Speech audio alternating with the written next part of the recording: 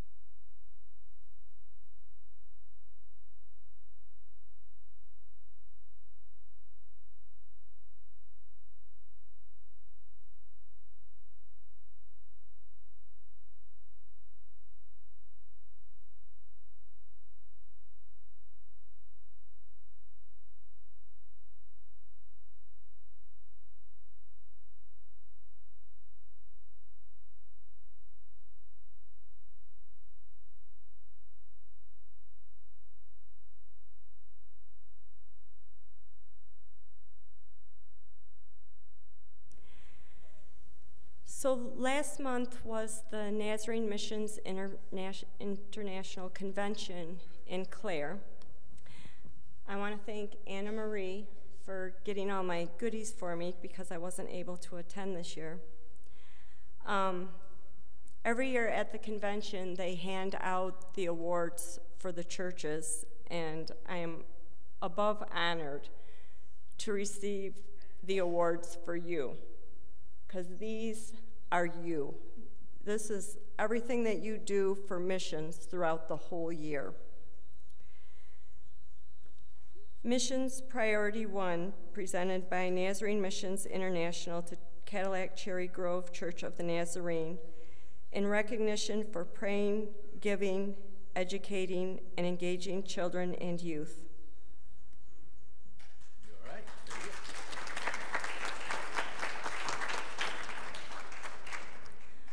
World evangelism. Many of you may know, world evangelism is how they take the donations and disperse them to the missionaries. It's how they get their funds to be able to do what they do all around the world. So Church of Excellence, Nazarene Missions International, Cadillac Cherry Grove Church of the Nazarene, for the outstanding achievement of giving at least 5.7%. This is you.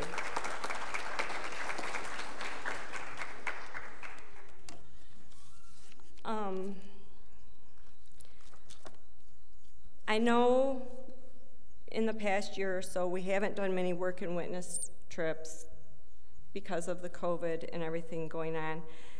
They do have set up this year a local work and witness opportunity at the Oscoda Church of the Nazarene for this summer.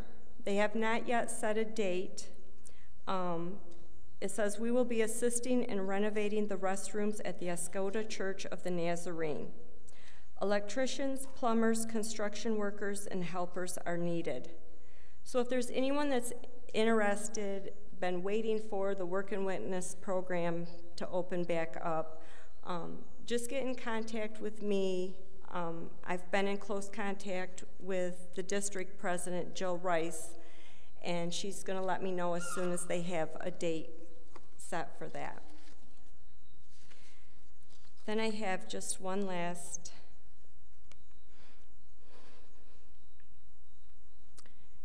in memoriam.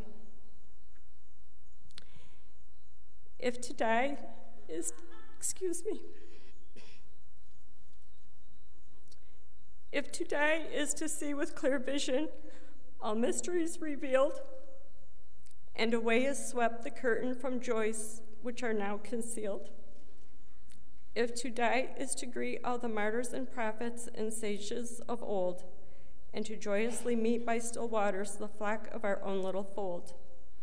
If to die is to join in hosannas to a risen, reigning Lord, and to feast with him at his table on the bread and wine of his board. If to die is to enter a city and be hailed as a child of its king, O grave, where soundeth thy trumpet? O death, where hideth thy sting? This certificate is presented in memory of Bob Arneson, whose name has been placed on the memorial roll, Nazarene Missions International. Thank you.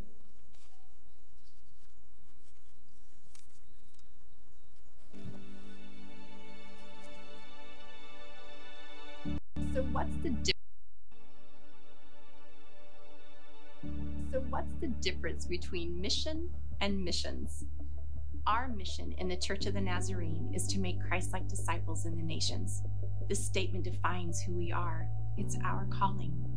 This is who we have been from the very beginning, as we have prayerfully sent missionaries into the world with Christ's transformational love, to answer God's call, to partner with him as he actively redeems his creation. Nazarene Missions was formed. Missions is woven into the fabric of our identity as a holiness people. It exists to establish and support local Nazarene churches around the world. Our belief is that through a well-organized group of believers, local communities can be transformed. Our work focuses on facilitating opportunities, making connections, and developing relationships through the Church of the Nazarene. Every church is provided with ongoing resources that help the church be effective in ministry and outreach.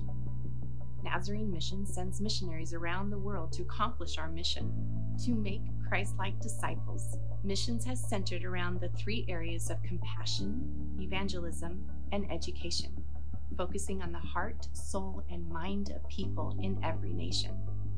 Each of these methods are interconnected, working hand in hand to bring restoration, share the gospel, and bring sustainability within each community. Compassion brings restoration, as missions promotes a full range of compassionate ministries to address systematic problems. From natural disaster relief to child development, Nazarene Missions has reach, impact, and longevity. The power of Christ's gospel is shared through evangelism. Through the witness of the Holy Spirit, the gospel draws people near, prompting transformation in their hearts and their lives.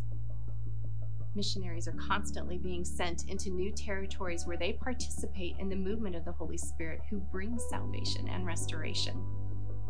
Our purpose is fully realized when our churches have the knowledge to thrive. Through education, Nazarene Missions helps facilitate training, teaching, and resourcing to build sustainability in our local churches. Jesus said, "As the Father has sent me, I am sending you." We are answering this call. Nazarene Missions is a movement of God through the people of God.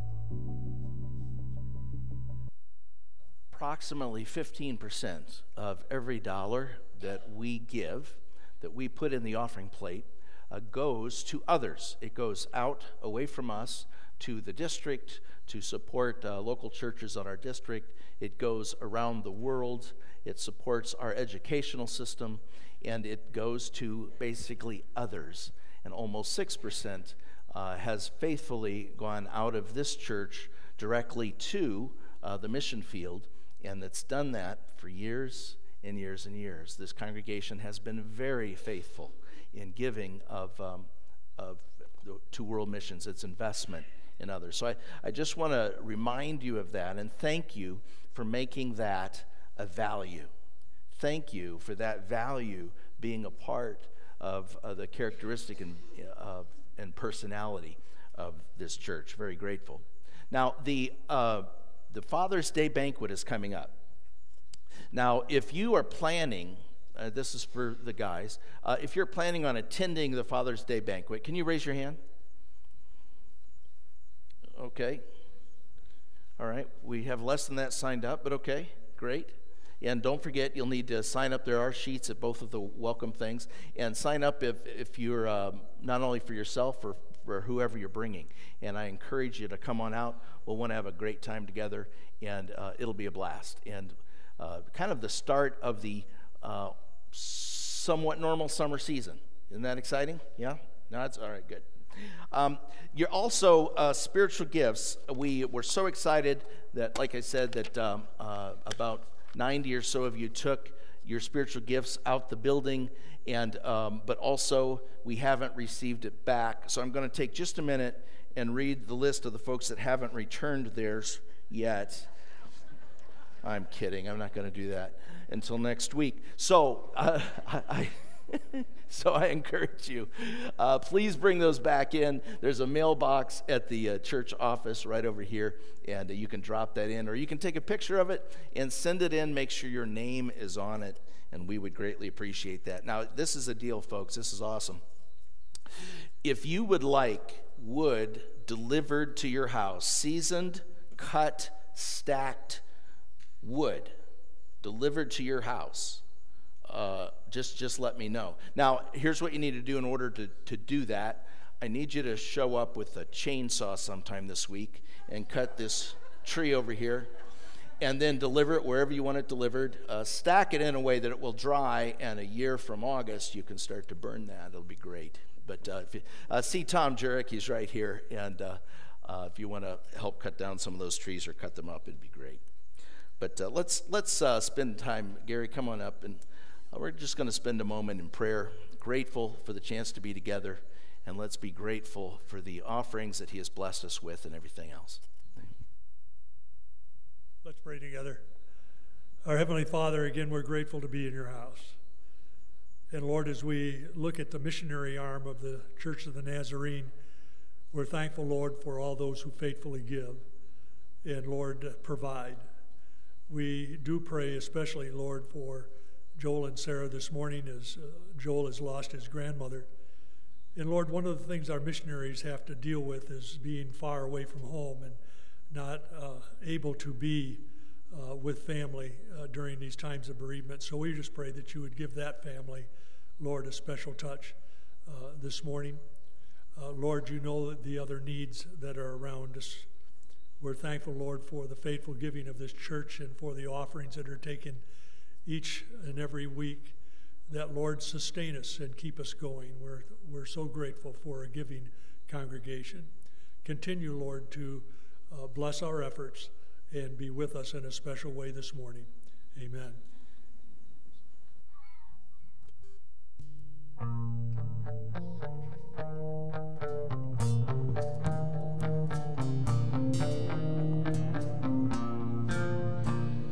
Let's stand together, shall we?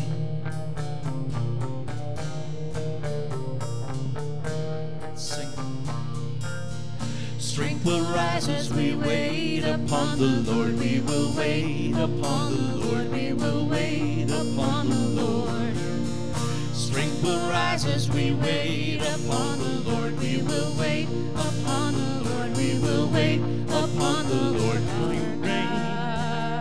You reign forever, our hope, our strong deliverer.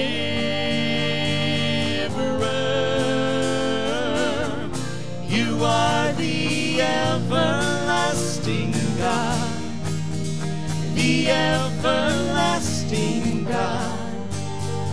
You do not faint, you won't grow weary. You're the defender of the weak. You comfort those in need. You lift us up on wings like eagles. Strength will rise as we wait upon the Lord. We will wait upon the Lord. We will wait upon the Lord. Strength will rise as we wait upon the Lord. We will wait upon the Lord. We will wait upon the Lord. Our God, you reign forever. Our hope, our strong deliverer.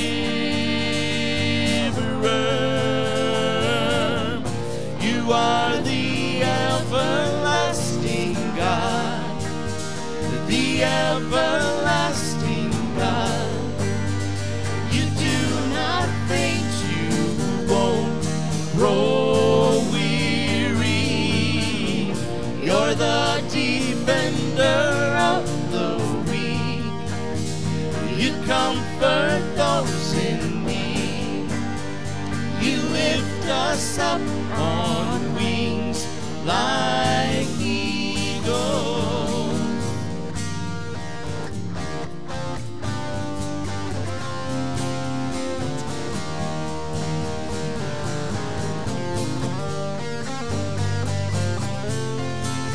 Our God, you reign forever. Our hope, our strong deliverer. You are the everlasting God, the everlasting God. You do not faint, you won't grow weary. You're the defender of the weak. You comfort those in need. You lift us up on wings like eagles.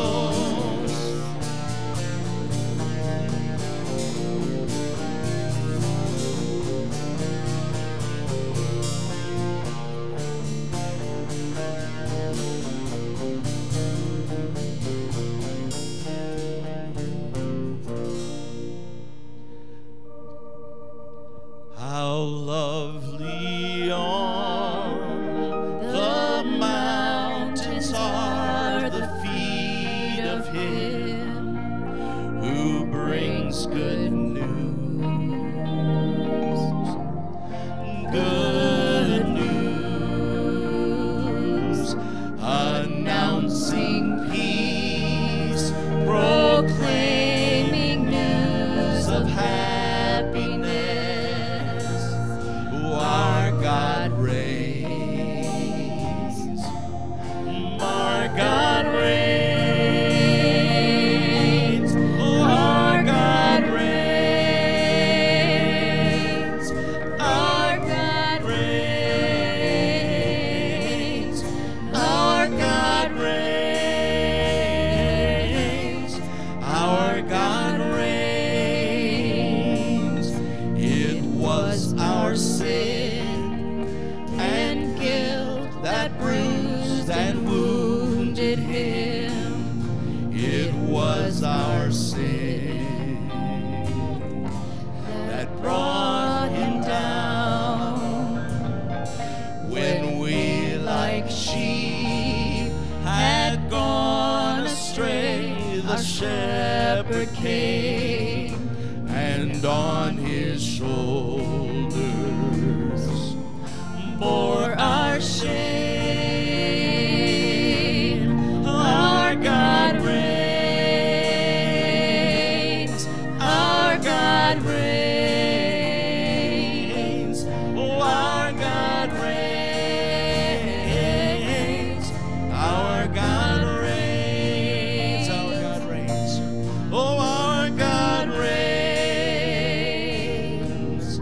Our God reigns. Our God reigns. Our God reigns. I like this verse. It says, out of the tomb he came with grace and majesty. He is alive. He is alive. God loves us so. See here his hands, his feet, his side. And yes, we know he is alive. Oh, our God reigns. Our God reigns. Our God reigns. Our God reigns. Sing it again. Our God reigns. Oh, our God reigns. Our God reigns. Our God reigns.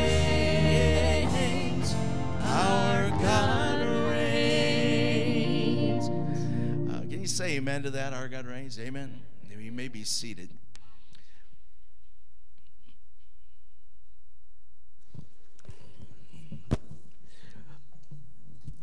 We're going to be spending the next few moments in Luke chapter 15.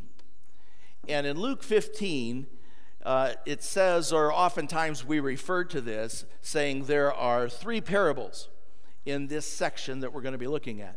And I'm just putting it out there that I believe what some of the writers believe, that this really is one parable in 3 parts. It's one parable with kind of 3 verses, so to speak, like a poem would have multiple verses. And it's a story or a group of stories that Jesus delivered. So these are the words of Jesus that we're going to be looking at. Now I want to give some background. We have talked before that Luke and Acts, those 2 books, are parts 1 and 2 from the same writer, in the same style, written for the same purposes. And so Luke was a physician. He understood research and he understood documentation, and it was his desire to write more of a historical perspective on not only the life of Christ, but the birth of the movement.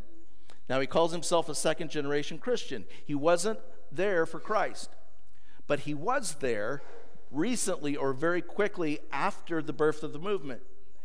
He traveled with Paul on multiple missionary journeys. He supported Paul and the new church when they weren't there. And it was his desire to document this. He had all the stories. He had the people that he could talk to, the things that people were talking about, some of which was documented in the book of Mark, some of which wasn't. Some of these, because of his perspective, some of these parts of Luke were talked about, but weren't necessarily written down in Mark because of the difference of perspective. Luke is like the only writer in the New Testament that wasn't Jewish. He was a Gentile. The Word of God had come to him, the word of grace of this Jesus the Messiah. And so in his understanding, he understood that it was more than just for the Jews. Now the Jews understood this too, but there was a lot of things that they just kind of took for granted. And so he very specifically went back and said, you see why this is important? It may not be as important to you, but it's important to me, and it needs to be in the documentation. I think that's a lot of the motivation for why Luke wrote this. Now, it wasn't easy. It's not like he just grabbed his computer and sat down and started typing things out. This is a big deal. If you start to write 2 volumes like this, it takes a lot of work, and it takes a long time, and it takes a lot of materials that aren't cheap in that day. And so he had a patron. He had somebody that said, you know what a patron is? A patron is like, Leonardo da Vinci had a patron. Different artists had a patron. Different writers would have a patron, and that would be somebody that says, I have a lot of money, I would like to see this accomplished, or I want my portrait, or whatever. And so those, they would pay basically for these artists to live for a year or so, indoors, eat, and all that sort of thing, while they did this work. And that's what happened with Luke. And he addresses his patron at the beginning of his book, Theophilus. I believe it was the patron, the person funding the work of these 2 volumes, who financed the writing and probably helped with the distribution. Keep in mind, when these volumes were done, it went to the publisher, which was a guy with a pen. And he copied them down. And so that took money as well to make multiple copies of this volume. And so Theophilus, we're very grateful for him and for the fact that he funded this. Luke documents in writing some historical accounts. He writes from a historical perspective and from a factual perspective through research, etc. Now, Polybius was a historian of the day, and this may surprise you. Polybius hated fake news. Okay, so there were people out there writing historical accounts.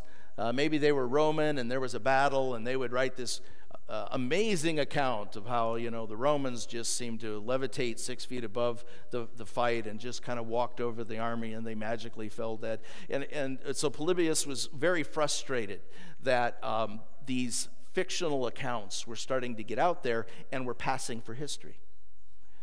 And so Josephus, another historian of the day, they kind of had a style of writing that was locked into research and historical fact. And just so you know, Luke, when he goes to write, and the structure of these volumes is in the same historical style and perspective.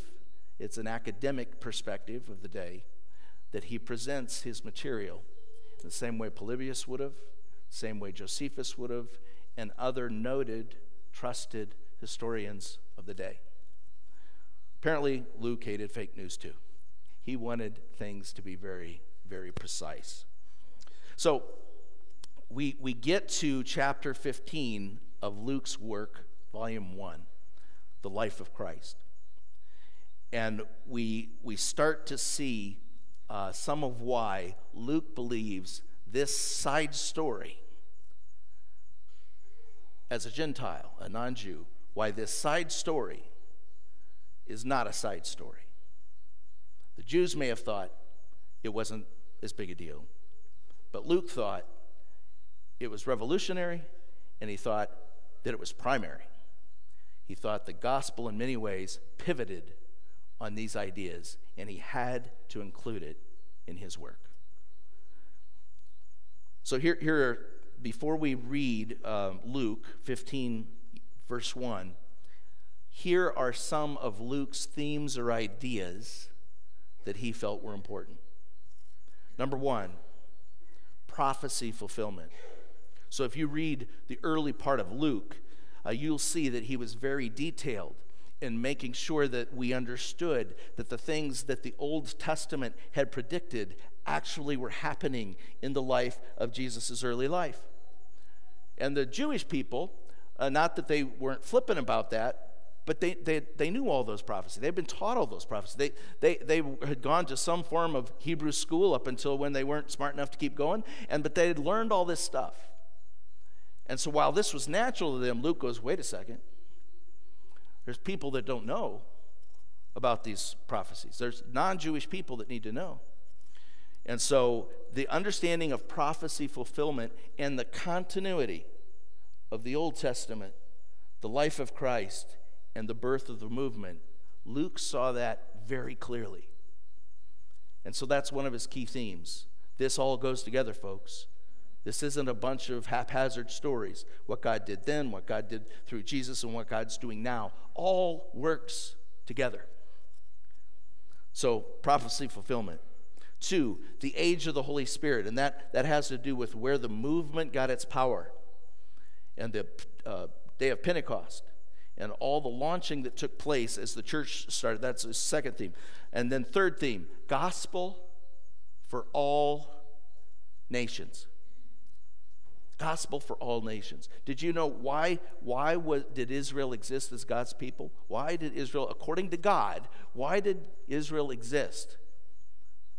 Israel existed, God's people existed to bring all other nations to God.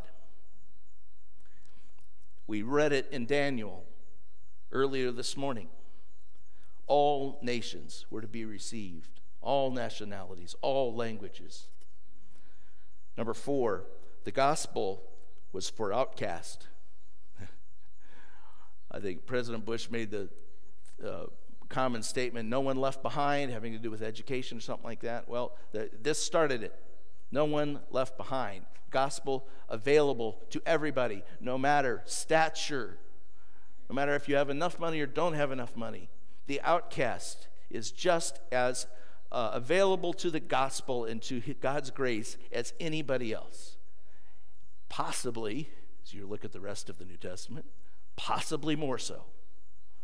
All of us are available to God's grace, and God's grace is available to all of us. And number 5, This was different. He was a Gentile. The gospel was available to women. And that was a different way of thinking for the Jewish hierarchy.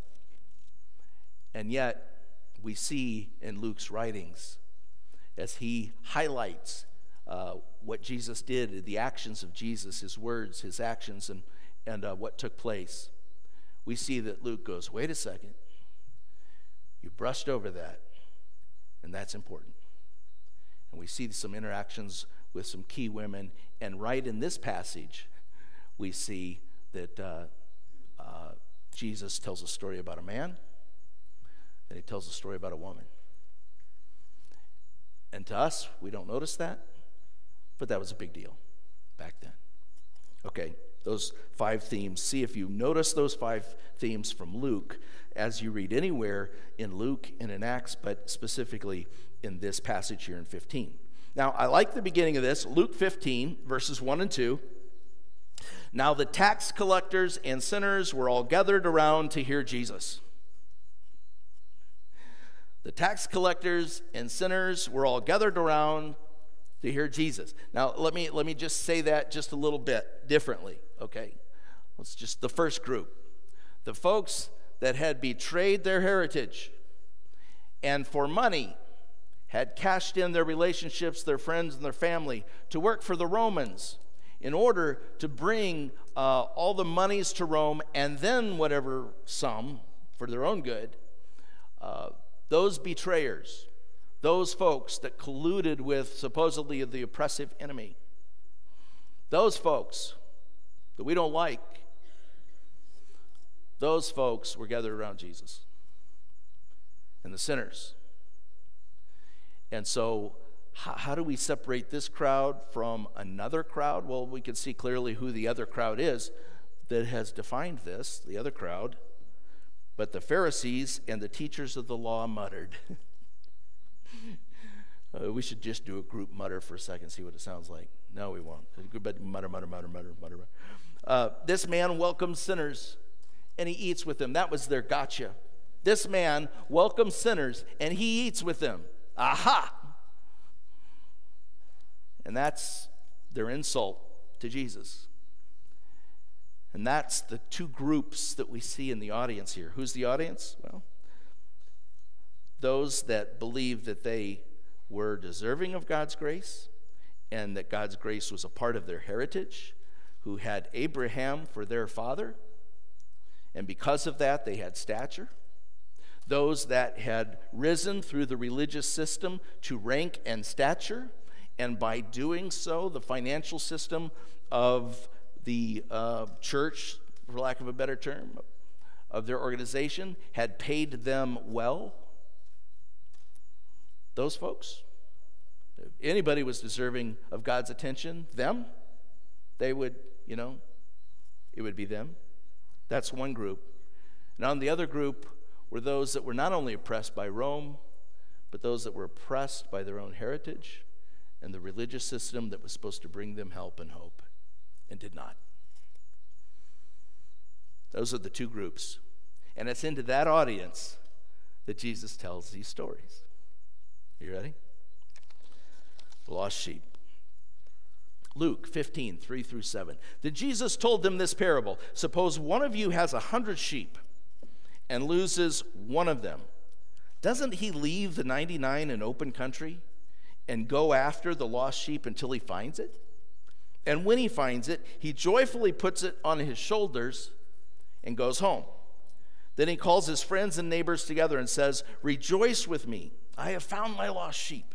I tell you that in the same way, there will be more rejoicing in heaven over one sinner who repents than over 99 righteous persons who do not need to repent, of which there is no such.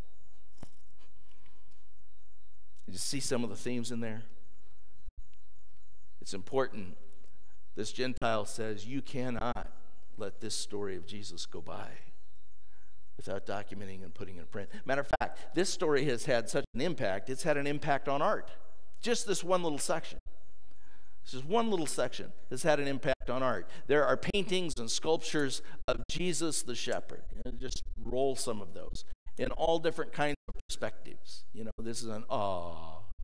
And that one, that's a popular one. A lot of sculptures and gravestones are actually, you go through, look like that. There's a modern portrait.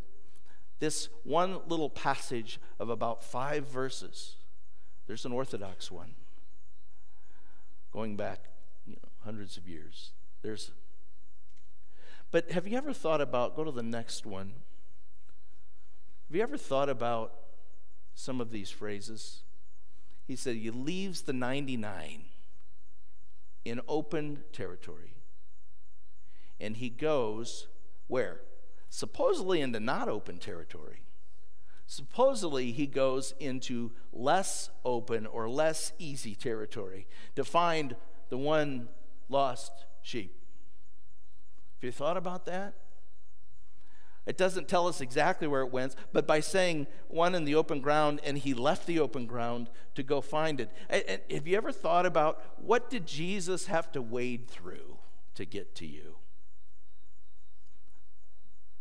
What did he have to fight off? What extra mile did he go to get a hold of your heart and mind, to get your attention, to get my attention? I think that's one of the reasons why this idea, this simple, short story, has had such an impact on people. 5 verses. And we see a picture of Jesus the shepherd. Have any of you worked with sheep? I know many of you have cows. I haven't seen very many sheep around. Okay. I'm not a farmer. I come from farmer stock, but I'm more of a city boy. I just like to fancy ourselves as farmers. I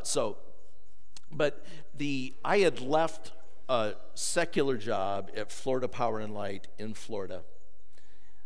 We did 2 months of Hurricane Andrew recovery, and my resignation was set about two months in advance. And it was 12 on, 12 off for a long period of time. And I left Florida, and I went to Clarksville, Tennessee for my first full-time pastoral position. And I was in charge of the drive-through nativity. Now, that included animals, recordings. It was a track with multiple scenes, live people. The worst job on that was the cherry picker thing that we had dressed up with clouds and stuff, and there was an angel that had to lean out over the shepherds like this. That was the worst job. It was about 25 feet in the air. And the reason that was the worst job is because in Tennessee, you either got your weather from like Montana or from the Gulf. And when you got them both at the same time, you got ice. And it didn't snow a lot, but you got ice. And so sometimes that angel would have icicles shooting off of them. And so Rose and I arrived the first week of December, and by the second week, we're out on the track, and we could come from Florida, and it was icing. So it was a fascinating, we were like, what happened? What just happened? And then, so we had animals. We had camels, donkeys, sheep, and we would occasionally, my favorite phone call was one of the neighbors called and said, do you guys have a camel? Because I have one in my garden right now. It was during the day. We hadn't started yet. And apparently the camel had gotten out and found some things on its own to eat. And so, when it started to rain and ice too bad, any of the exposed animals had to be brought in. And so you can't get sheep. You can't reason with a sheep. You can't just say, go that way, or come here. Or even if you try and do a leash sort of thing, whatever you're trying to do, they do the opposite. And so your choice was to just go and just kind of scoop their legs and carry them to wherever they're going to go, where you have all 4 legs just kind of gathered together. And sometimes out and about, when the shepherds would tie the 2 front feet together, tie the 2 back feet together. And then the sheep couldn't do anything, and that's kind of why we see the one picture of the sheep thrown over his shoulders. So here's what I found about sheep. I walked into the church to get warm. And in this stairwell that I walked into, there was the most awful stench I had ever smelled in my life. I mean, it was just stingy. It was gross. I almost started, kind of a throwing up in my mouth sort of thing. And I'm like, I need to get the janitor to clean up this, whatever's in this stairwell. And it dawned on me, it was me. It was me. From that sheep, I smelled like that sheep. And my coat smelled like that sheep. And everything I had smelled like that sheep from carrying those wet sheep out of the icy rain into the trailer. And they just stink so bad. I didn't know this. I should have thought through wet wool, okay. I had a beagle that stunk when it got wet, but not like this. And so he uses this example of a sheep or an animal that's prone to go astray. Okay. And he uses this example of an animal that when it gets dirty just does not smell good. It's resistant and is stubborn. And he puts that in this story. And in this story, we kind of have a choice. Am I the sheep or am I the Savior? And I think all of us know deep down we're not the Savior. That leaves us to be the sheep. And what's God's perspective on this? This animal that seems resistant to wherever I try to lead him, that fights me, it seems, at every turn.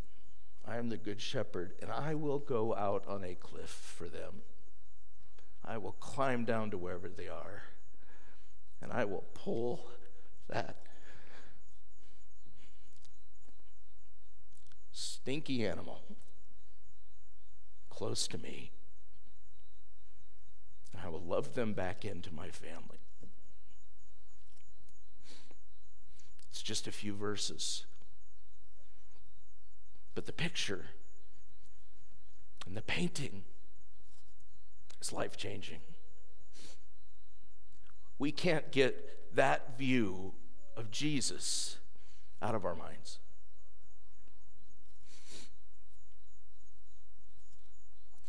Luke said that had to be in there. The Jewish people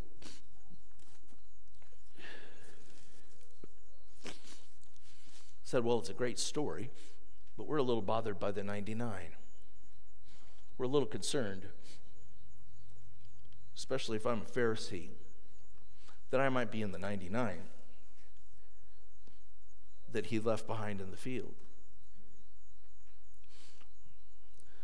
And we see in this the drive and the passion for Jesus, that as long as there is someone lost, it is never enough.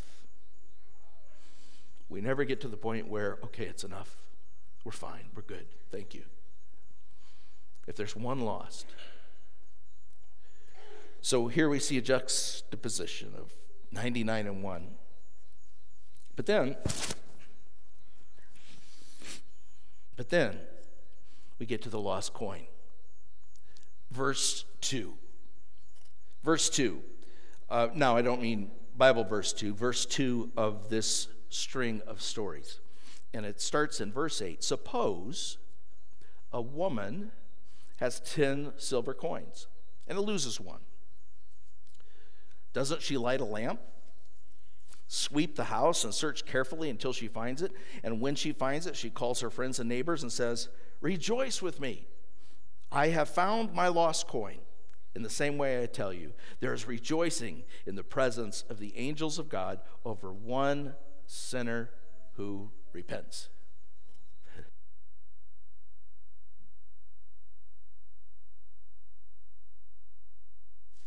So how much did she lose? 10 coins, silver coins. Now, silver coins were a lot different than gold coins. They were a lot cheaper.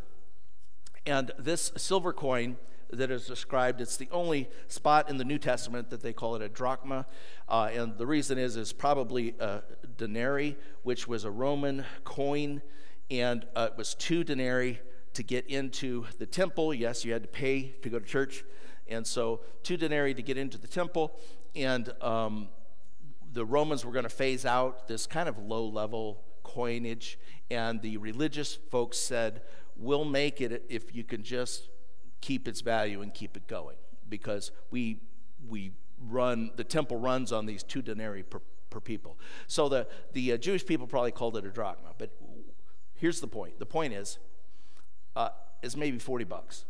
In your and mine, maybe $40. Would you sweep the house for $40? I'd sweep the house for $40. Would you look for $40? Yes, I'd look for $40. When you found your $40, would you call your neighbors and rejoice? No. No, I wouldn't. And who are his audiences again?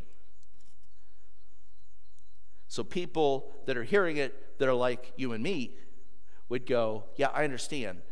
It's valuable.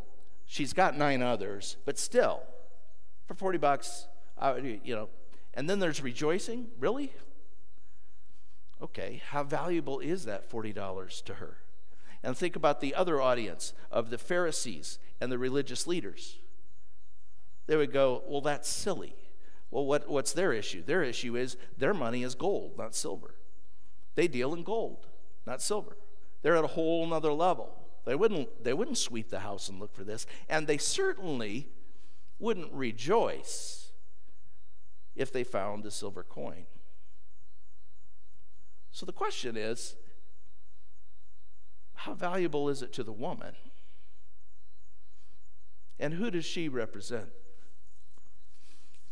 Woman represents God, who has lost something in the dirt and wants it back. And it's so valuable, not $40 valuable, so valuable to her that she's willing to go to great ends to find it. And so valuable to her that when she finds it, she rejoices. She rejoices. And she wants to share that it's been found. That sounds ridiculous to the religious leaders. It makes absolutely no sense. Why? Because of what they value and what they don't value. We need to ask ourselves the same question they should be asking themselves. Do I value what God values?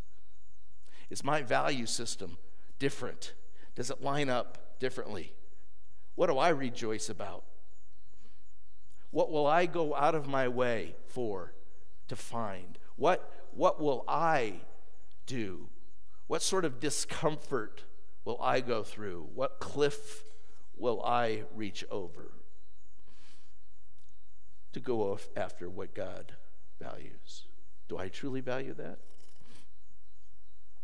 Jesus kind of leaves everything hanging in the air there for just a moment before he goes to the third story. The third story we'll talk about next week. Matter of fact, the third story we'll talk about for the next 2 weeks. But he goes from 99 and 1 down to 10 and 1. And consider what he does in the next story. I have on your notes just a little prompter for you to think through that this week as you prepare for next week. So Luke and Paul were on the same page. Luke and Paul knew that this gospel and this grace was available to everyone. They knew that no matter what they traditionally thought of a group of people or a person, that was God's child, and God loved and valued that person. And so they were on the same page. The church, the movement, hit a speed bump. Hit a speed bump because the traditional Jewish Christians were like, well, as these new people come in, we've got to get them, up to speed on what it means to be a Jew. And we've got to do a bunch of things. And of course, the big was when they said, you need to be circumcised. And, the Gentiles went, And so they couldn't quite get their mind around, to use a business term, the new paradigm. They couldn't quite get their mind around this new covenant. They couldn't quite get their mind around how this was all supposed to work. They knew that there was continuity. They knew that what God had done, he was continuing to build on it, but they did not understand the values of God. And so Paul and Luke said, everybody. Yeah, but everybody. Yeah, but I don't think you, everybody. Everybody. And you see this in Paul's letters, reflected in Paul's letters. You see this in Acts. A big moment comes in what they call the second or Gentile Pentecost that comes later in the book of Acts, where they say they received the Holy Spirit as well, like we did. And that was the turning point for the movement and for the church. This was no longer Jewish or Israel-centric. This was, we are going to be what God's people were meant to be from the beginning. We are going to be those that welcome everybody to the grace, transforming power of Jesus Christ. The church came along. They saw miracles and transformed lives that weren't Jewish. They said, okay, we get it. And the movement fell in behind it. And the value of each and every person was established as inseparable from the love of Jesus Christ. If you love Jesus, you love what he loves. That's people. No matter how stinky, no matter how different, no matter how belligerent or stubborn. If you've come from that category, your gratitude usually carries you into empathy for others. So what did God have to wade through to find you or finally get to you to convince you that he loves you? And also, God values you. You know that. You know that from these stories. But if God lives in you, you will value what he values. Those that are lost. And usually, oftentimes, depending on how long you've been a believer, oftentimes those people are very different from you and me. But we're supposed to bring them close, close, close. And show them the grace and the love of Jesus Christ. I'd like to ask the band to come on up and ask Taylor if she'd sing through a song that expresses these ideas. And we'll pray. We'll pray at the close of this. I look forward to the next 2 weeks. One author says it's less the prodigal son. And if you look at the definition of prodigal, it's more a prodigal God, because he is lavish in his love for his sons. We'll study that together. Hope to see you next week. Let's listen together, shall we?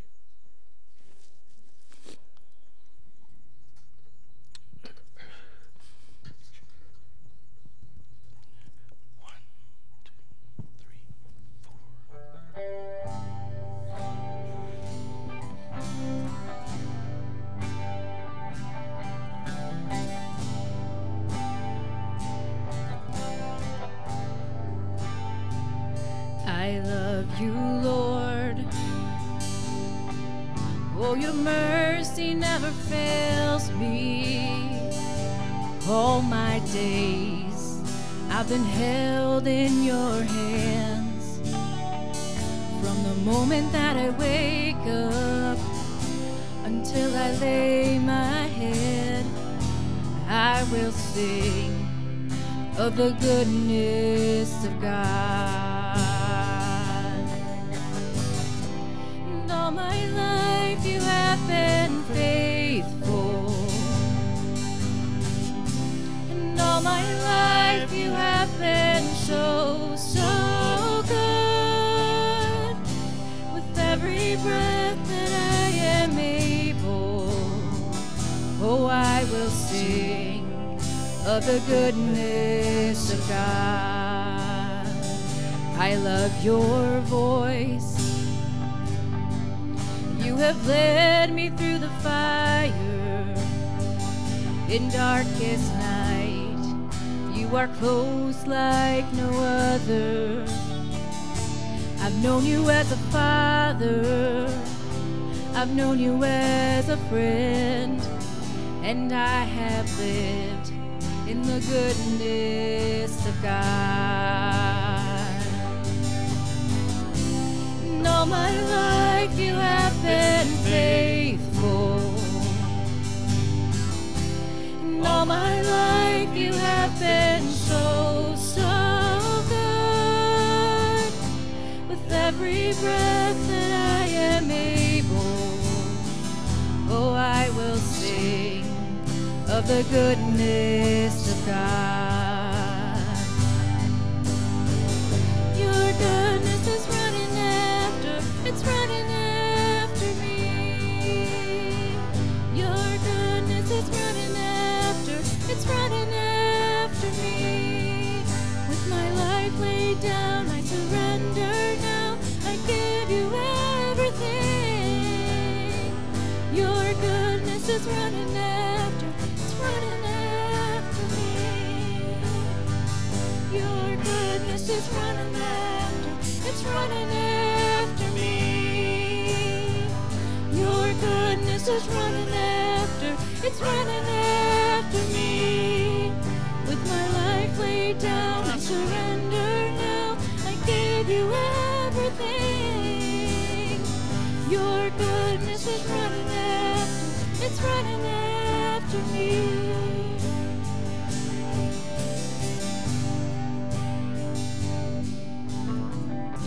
And all my life you have been faithful, and all my life you have been so, so good. With every breath that I am able, oh, I will sing of the goodness of God.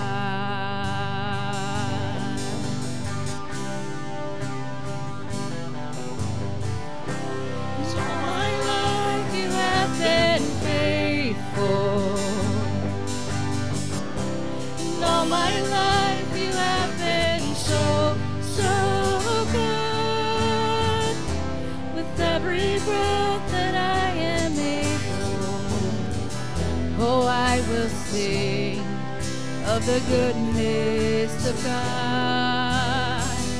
Oh, I will sing of the goodness of God.